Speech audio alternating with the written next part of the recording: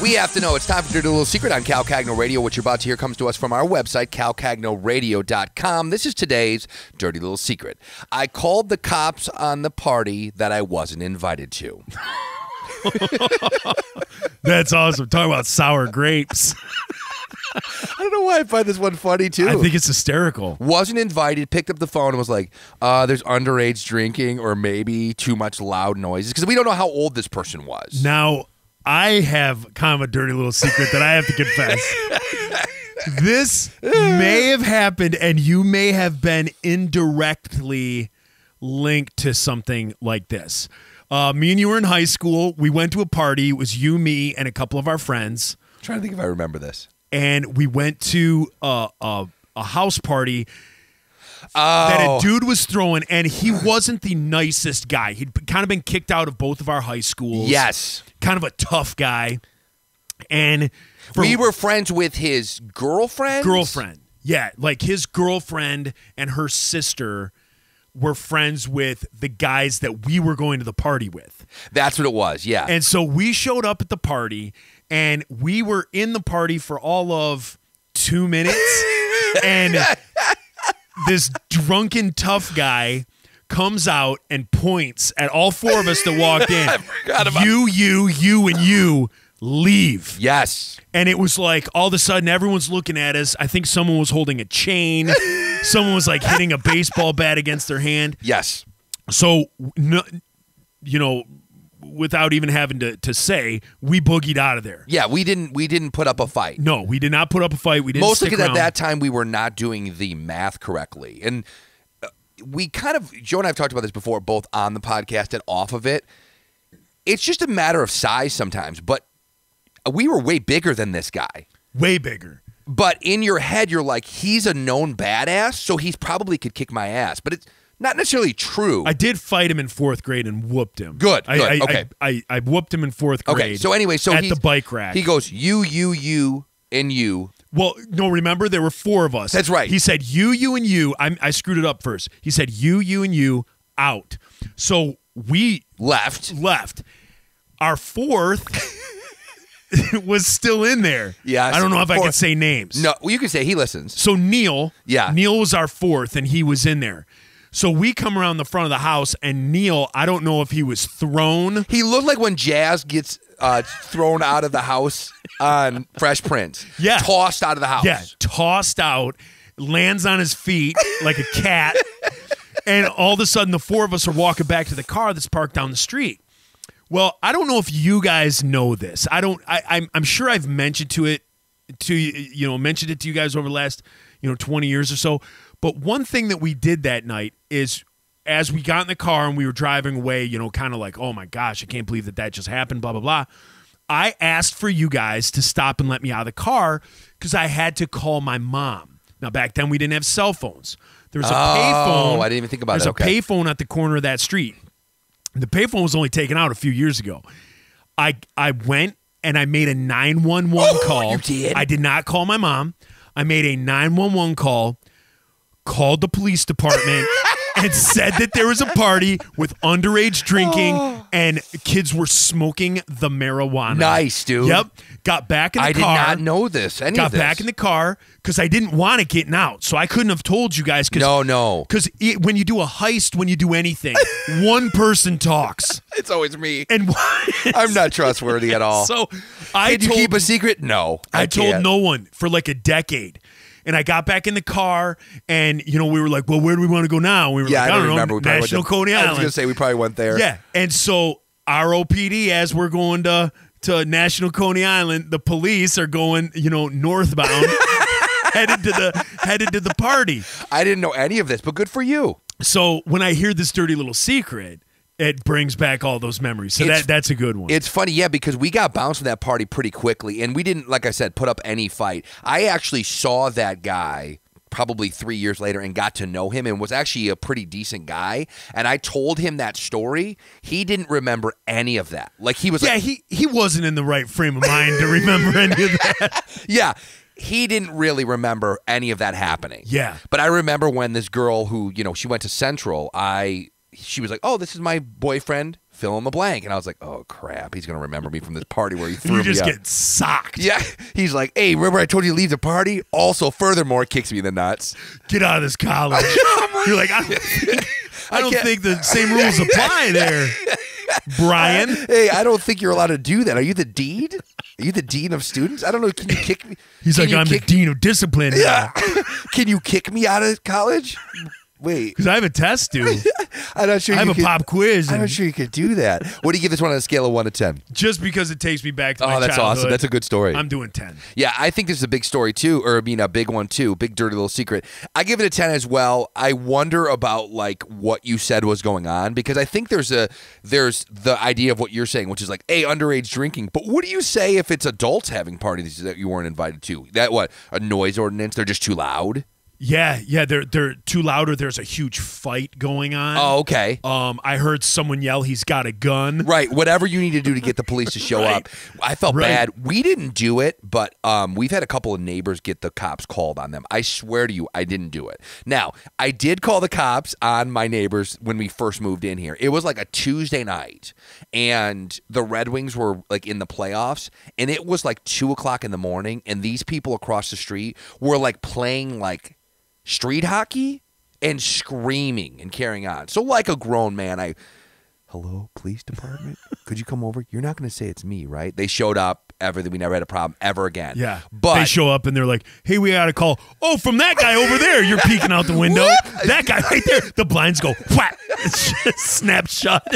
Oosh, oosh, oosh, oosh, oosh. Get out. Get everybody, shut up. Turn off the light. The light goes out. They look over. They see the blinds snap close, and then they see the light go out. Your car start and pull out the driveway. 3 o'clock in the morning. But yeah, we have neighbors of mine that I told you are Romanian, and so they like to play techno music till 3 o'clock in the morning sometimes and dance in their backyard, which is a whole different discussion for a different time. They've gotten the cops called on them a couple times. That wasn't us. I really didn't do it. But the best story about getting the cops called was someone had a graduation party maybe 3 or 4 houses down on like a Saturday night at like, I don't know, 5, and you hear click, click, click, click. They had a live band. That lasted 5 minutes before the cops were here. Well, why couldn't they do that? It was against the rules, dude. I don't know what it was, Man. but yeah, they shut that thing down. This community doesn't fool around. I know. They must have had 150 people in their backyard for like a high school graduation. Wow. And like I said, all it took was, come on, baby, don't fear the reaper.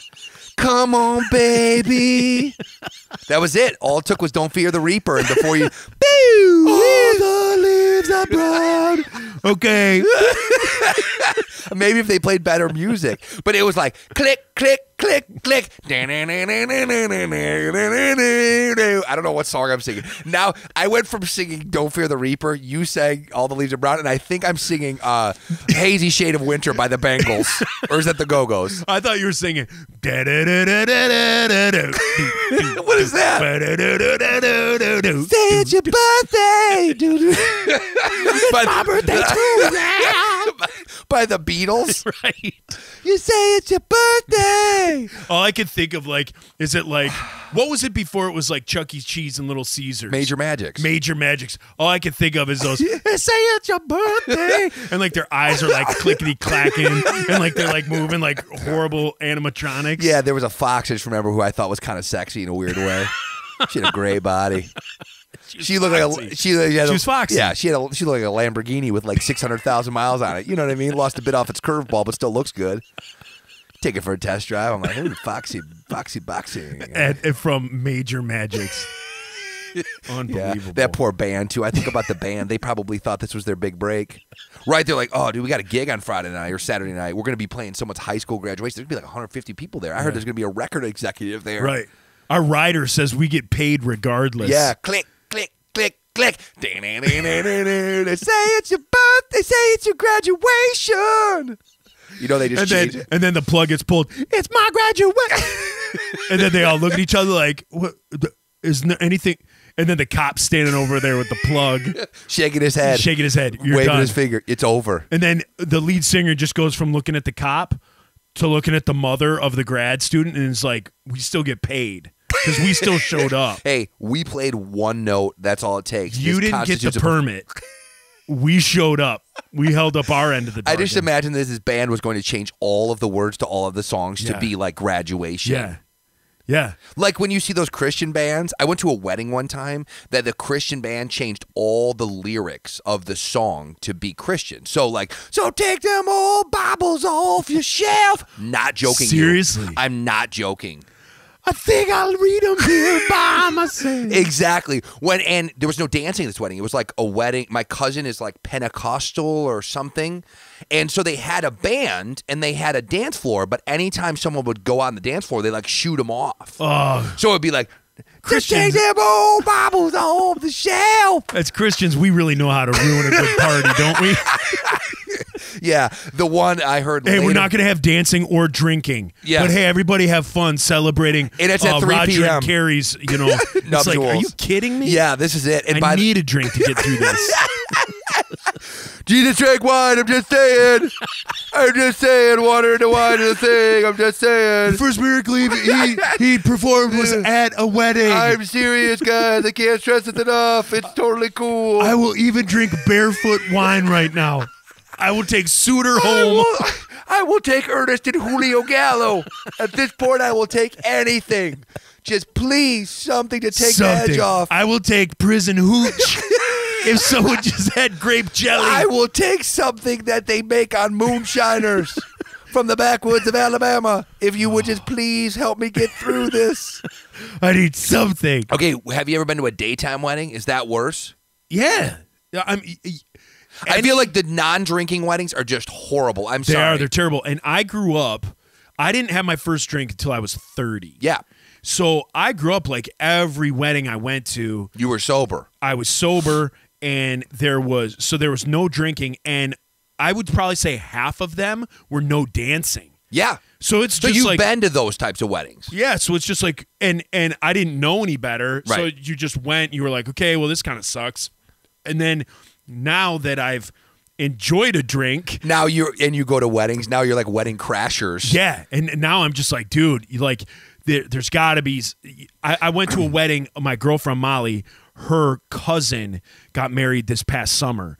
And we went to the wedding. And it was the greatest wedding I've ever been to. I mean, like the weddings that I was used to, if they didn't have drinking, but they did have dancing, no one would dance because no one's had like a little liquid courage. Right, exactly. So this one was off the hook, and like her whole family's like buying each other drinks. Everyone's out there just dancing. They're not buying anything. They're having each other drinks. Exactly. Yeah. And then like everyone's just out there and like booty bumping Yeah, and it's grinding fun. up on each other and just having a great time. Yeah. And it was so much fun. And then, it's like, hey, this kid that you grew up, with at church, and he's getting married, and it's the wedding's gonna be here, and you're just thinking like, I don't want to go. No, exactly. I went to a don't wanna wedding one go. time that was at 2:00 in the afternoon on like a Saturday. It was from like 2 to 4. No drinking, no dancing, 2 to 4.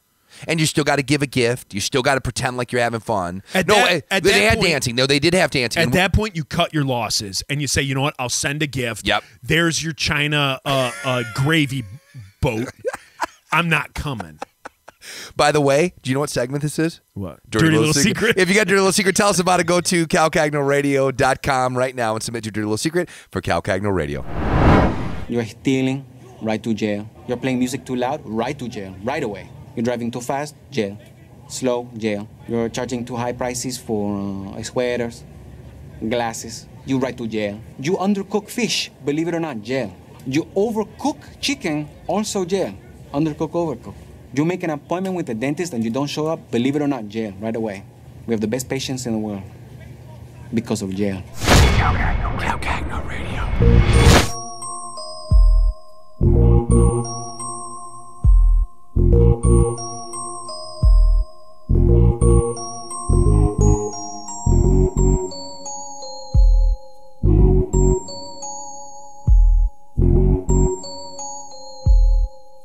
As you know, I've been off work for a long time. What? Yeah, I've had a few part-time jobs here and there, but I'm what they call underemployed. Either way, hopefully that'll change very, very soon. Anyways, I have a good feeling. yeah, I have a good feeling too. So I have a feeling. I have watched a few hours of Netflix in my days off. Okay. And the other day it happened to me again where I was watching episodes of Family Guy that I've seen 1,000 times, but I'm watching them on Netflix again. And it says, "Are you still watching these?" And you have to like click yes or no. Do you ever have that happen? Oh, absolutely, yeah. And then the guilt got to me that it's like, well, how long is it set to that it's asking me if I'm still there? Like, it assumes that I left the TV running and went somewhere. Right. So it's asking me like, hey, do you still want to be watching these? You're not really sitting there still. And then the guilt hit me where I was like, I better go walk around the block or something. How long will you watch Netflix, Hulu, whatever, before you start to feel pathetic? I don't feel pathetic. I think they have those on there Infinity for people who fall asleep.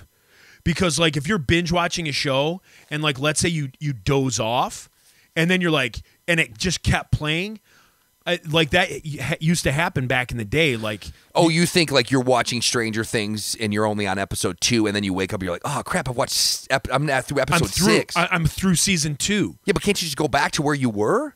Yeah, but it'll show like that you watched all of them. So you're like, what one did I leave off? Oh, right. You think it's for I? people sleeping? I do.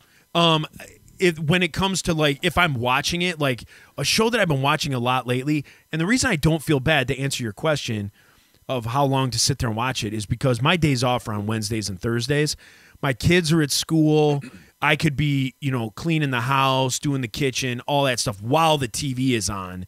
Or if it's like right now where it's 10 below outside and a ton of snow, I can't do anything outside anyway. So sue me. I'm going to sit inside and watch 8 hours on my day off because I can. Well, and it's different because you haven't had to look for a job. Like that's the thing, And plus my wife works from home. So she's home 90%. So she's on top. Like, you going to watch this all day? No, see, like you're a teenager? No. She doesn't do that. But you can tell, always judging, always watching, always looking, always judging. Right. Yeah, it's not so obvious where it's like, hey, because I do a lot around here. Like I really do. I clean, I cook, I you scrub build boxes around pipes. Yeah, I do. I do a lot of handiwork. So she's not really complaining about that. But it is funny how sometimes she'll be like, "What you gonna do today?" You're like, whatever I dog on, well, please. Do you find that with your girlfriend? Does she ever ask you what you're going to do on your days off? All the time. And the thing is, if I tell her the truth of what I'm going to do, I know how pathetic it sounds coming out of my mouth.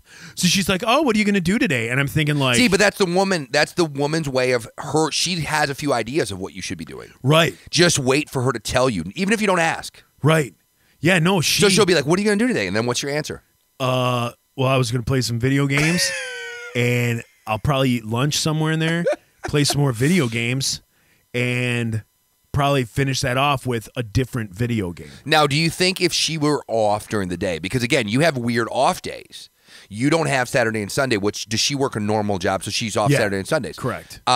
If you worked a normal work schedule where you're off Saturday and Sundays, she would have your whole day planned out for you. Like you realize you got it kind of good right now. Yeah. No, but there's like you'd be going to antique fairs, dude. See but here's the deal. I understand that I sometimes need a kick in the pants to do something. And so she is that in my life where that's what we all hope for, a significant other who's the kick in the pants you need. Right.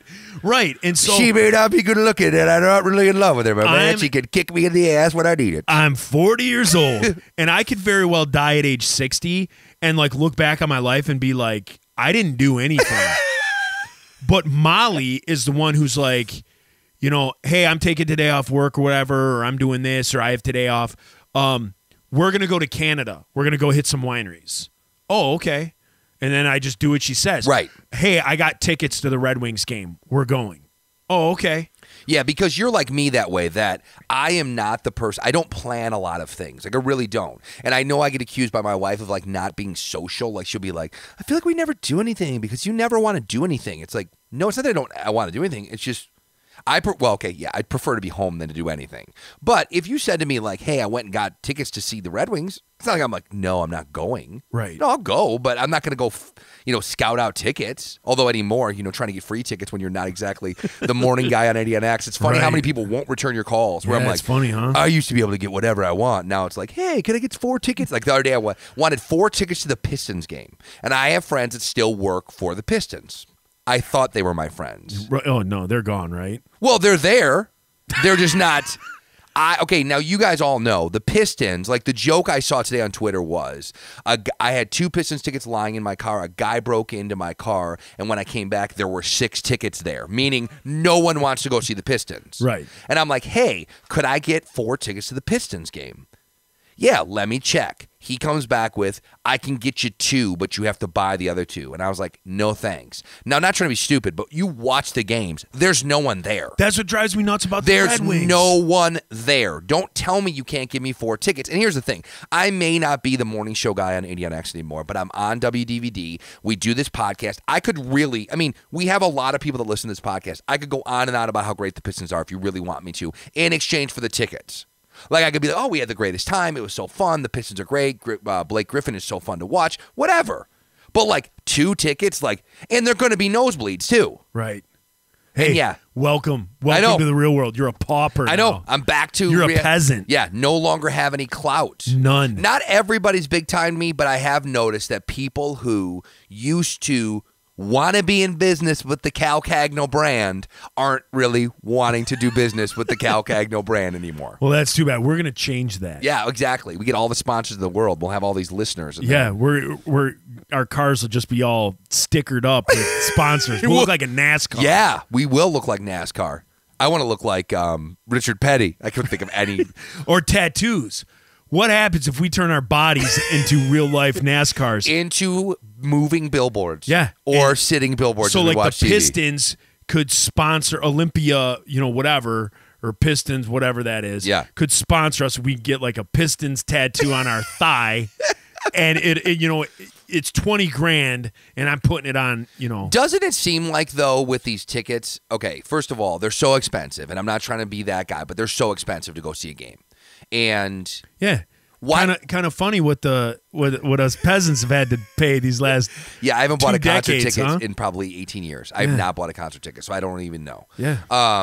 But doesn't it seem like having people in the seats and buying concessions and paying for parking is better than having it be 3/4 empty? Like, you watch Wings games, there's no one there. There's no one, and it drives me nuts because I'm a huge Wings fan. Hockey is my number one sport that I love, and I turn on a Red Wings game, and in the new arena, the LCA, the chairs are bright red. Yeah. And so you turn on the game, and all you see is a sea of bright red. It's not people wearing jerseys. No. It's an empty seat. Yeah, and I don't know why they don't offer, I am not a marketing genius by any means, but, if it's a Tuesday night game and it's against somebody who's not very good or whatever, well, the Red Wings aren't very good this year, are they? No, they're terrible. Yeah, but I'm saying, offer them up at $10 a piece. Fill the house, dude.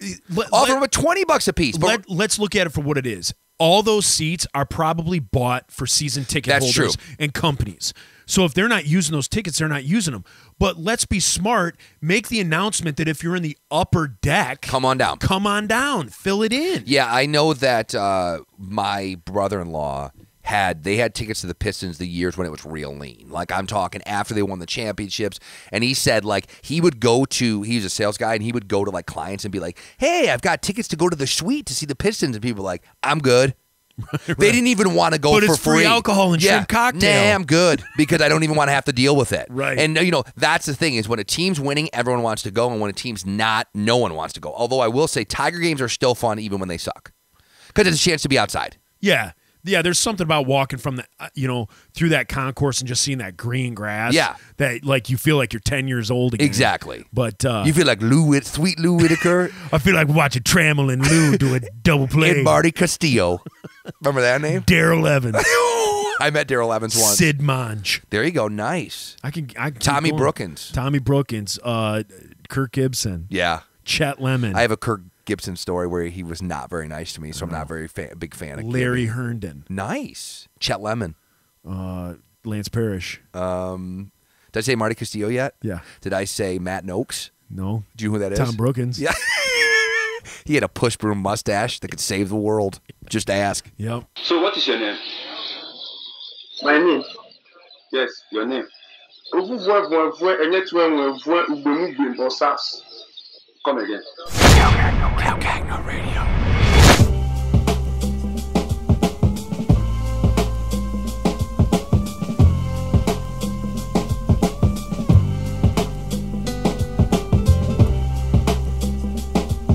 That'll do it for episode 50 of Cal Cagno Radio. Remember, if you got a dirty little secret, tell us about it. Go to calcagnoradio.com. Also, all the episodes are up there. So much for you to look at. Pictures of me, pictures of Joe. Well, there's one of me. Yeah. You didn't use the one that I wanted you to use. I will use that. How about this? I will use that as the picture for today's podcast. Okay. You're not going to do a Valentine's Day thing? Oh, yeah, I probably should do Valentine's Day. Okay, the next one we do next week, we'll use that picture. Okay. Everybody will be waiting with bated breath. Bated breath. There we go, like a big mackerel in your mouth. Bated breath. Have a great day, everybody. See you.